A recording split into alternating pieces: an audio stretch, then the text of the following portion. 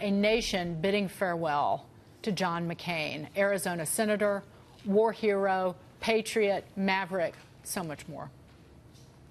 There's been few leaders that have ever sacrificed as much as John McCain.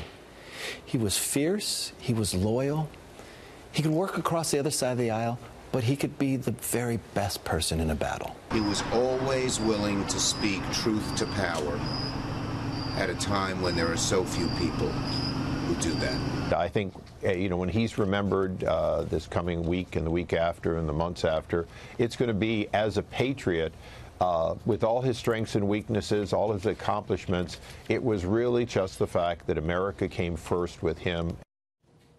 Joining us now is former McCain presidential campaign economic advisor Douglas Holtz-Eakin. How do you remember? What is the one thing that you carry with you? And when someone says to you, tell me about Senator McCain. Well, he had an enduring faith in the American people. And, he loved the rough and tumble of politics. But his very favorite thing were town halls where he could interact with, hear from, get an earful from it if necessary. He was perfectly fine with that.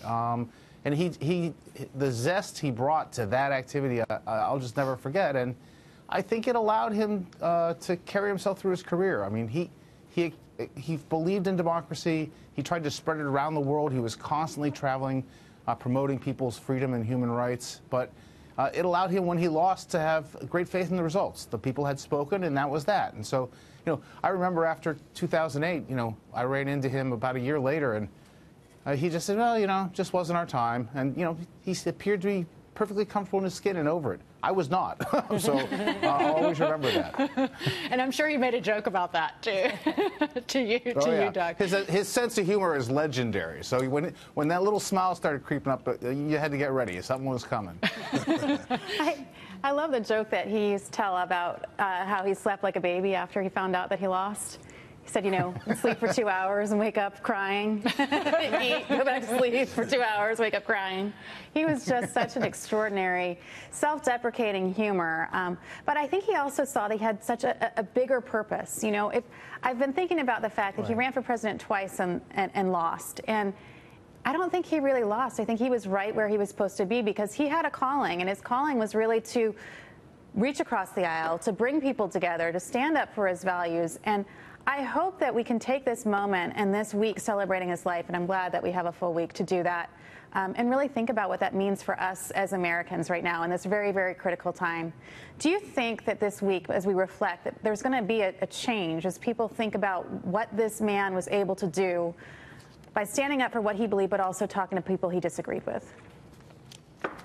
I hope so. I think one of the great lessons of watching him in action was he was a deeply conservative individual. He was a staunch Republican, but he believed that the United States was a cause greater than that, greater than himself, and that if the United States would benefit and the people would benefit, it was worth reaching across the aisle and working with Bernie Sanders on the VA, or working with Ted Kennedy on immigration, or working with Russ Feingold on campaign finance reform. Those were issues that were hard issues, and he felt that they had to be grappled with. He wasn't interested in doing small ball. He wanted to make a difference and address the big issues. And it guided him, and it was really a wonderful thing to watch in action.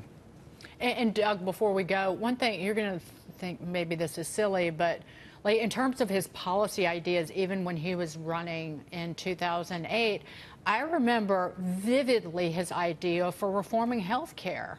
And it was right. It was wildly free market. It was basically like put all the power in the hands of the American people, let them make decisions, take away the tax benefit of corporations, cut the middleman out of it. And I just think that I hope that people remember him for his policy ideas as well, not just about bipartisanship and his heroism, but also like the nuts and bolts of real free market stuff. I agree. I was proud of those policies, disappointed that we went another direction. I mean, that's life. And again, when he thought about policy issues, he was always thinking about the average American. How do we take care of them? How do we give them the power? How do we make markets serve them? It was a coherent vision for a much, much freer and more prosperous America. Doug, are you going to be going to the funeral services this week and the memorial services? I will, yes. And I said this earlier before we move on, that it's very meaningful and powerful that the entire McCain family shared his cancer fight with all of us as it was unfolding.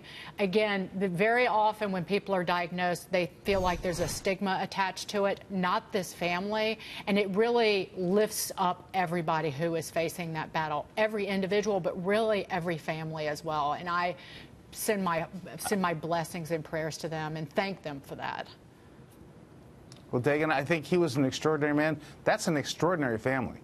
His mother, Roberta, is still alive, 106. That was the one. That was the one. Unbelievable woman. That was the one thing that I was talking to my mother on the phone about Senator McCain last night, and my mother was telling me stories about the senator's mother that she was remembering all of these. You don't even want to.